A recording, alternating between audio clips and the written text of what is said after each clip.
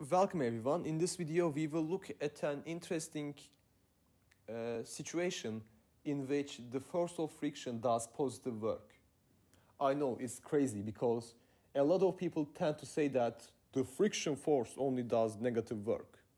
Well, that's not right. That is correct most of the time, but not always.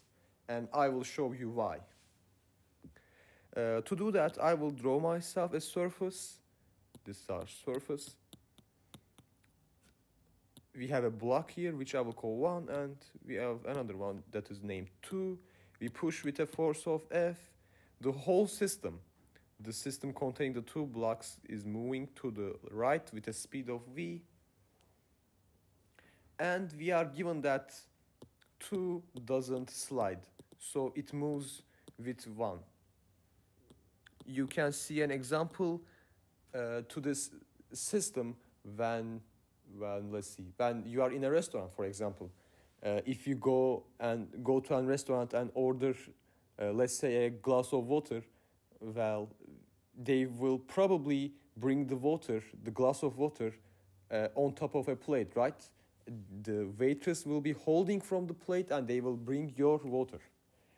In that case, you know that the glass of water will not slide from the plate. It will move with it. And you can also try the exact system that we have drawn here yourself. You can find two blocks, put one of them on top of the other, and push the block that is below. And you can see that at some speeds, with some force F, you can achieve the case that the upper block does not slide. So this system is very possible to happen. This is not a hypothetical system. We see this all the time, in fact. So here we go. Let's draw some free body diagrams. Oh, before that, I will just say that the coefficient of friction between the surface and block 1 is 0, just to keep it simple. And there is friction between the two blocks, which I will call mu s, because there is static friction in action here, right? 2 is not slipping, so there is static friction. It is stationary relative to block 1. This is the free body diagram of 1.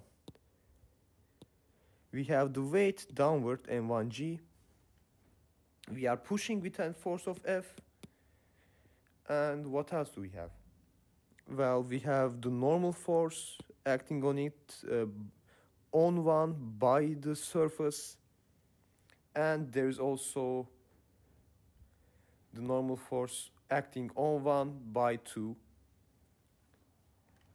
And there will be another force that I will draw in a minute, but let's draw the free body diagram of 2 first. For 2, we of course have m2g, its weight. We have the normal force acting on it caused by 1, right? These two forces, they are Newton's third law pairs. And we know that since this is moving to the right, well, actually, maybe I should have said these are moving to the right with some velocity v, and they are accelerating. Okay, you could think of this as they started at rest and now they are moving to the right, so they have an acceleration to the right, which we call constant. I should have said this at the beginning, but I'm saying it now. So they are accelerating to the right. In that case, we know that there should be a net force acting on our block 2, and it should be to the right.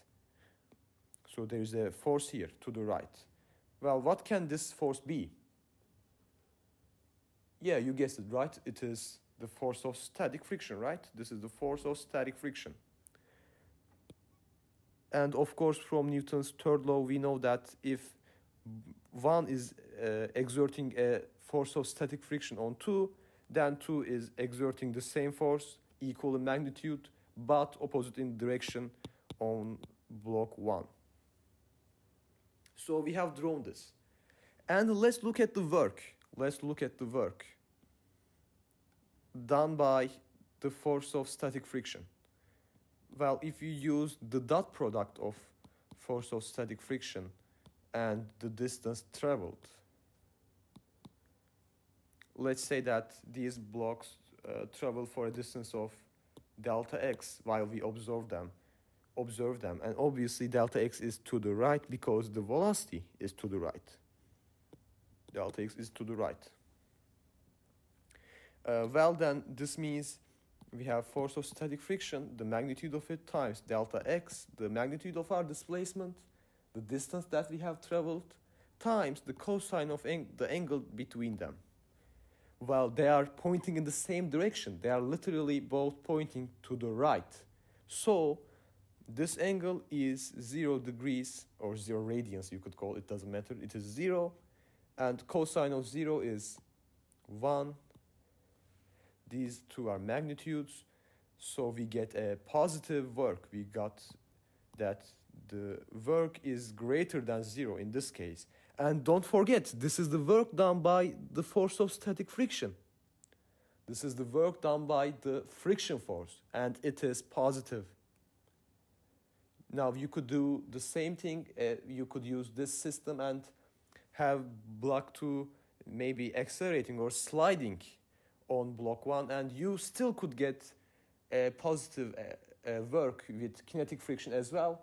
And I'm not going to show it in this video. I want you to think about it. It is very similar to what we did, but it is a little bit different. I do think that you can figure it out yourself. And this is it for this video. I hope that the main takeaway from this is that it is very dangerous to make generalizations in physics and in science, because it is not a law that the force of friction can't do positive work. It's not a physical law like Newton's law or Kepler's law. It's not like that. It's the generalization that we make. It seems to be right because we have looked at many systems and we are thinking, okay, the force of friction always opposes the direction of motion, so it should always do negative work. Well, no. As you can see, in a system like this, it can do positive work. And it is very likely that you could find another system that the work done by the force of friction is positive. So if you find a system like that, please write it in the comment section below. If you have any suggestions or comments, please write them as well. I hope to see you in another video. Until then, take care.